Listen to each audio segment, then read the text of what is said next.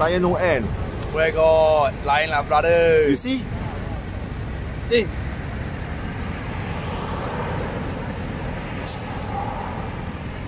Okay lah, never mind lah, sikit.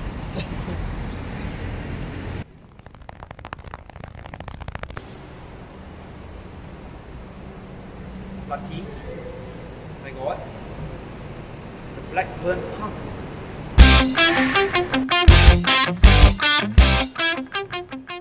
Hello, I'm Paul.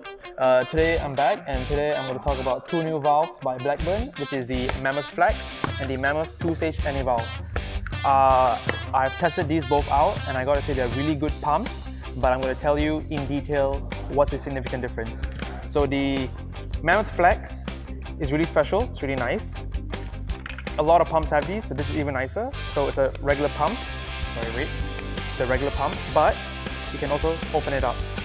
Now, if you look closely, when you open it up, there is a gauge, alright?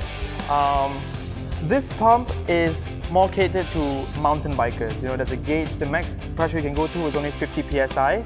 So if you're a mountain biker and take these trails, I would highly recommend this. The other pump, the Mammoth 2-stage, this can be used for road bikes and mountain bikers because the max pressure is 120 psi.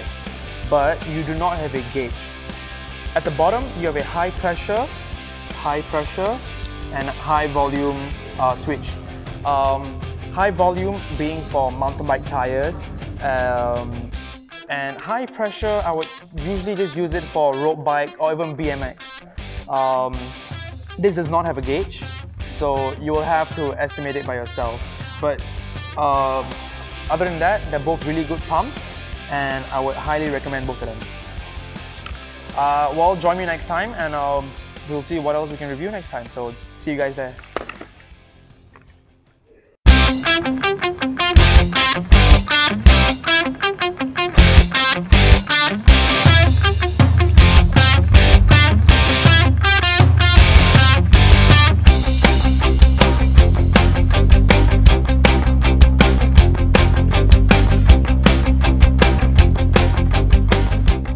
By the way, these two pumps are very affordable, ranging from $20 to $35.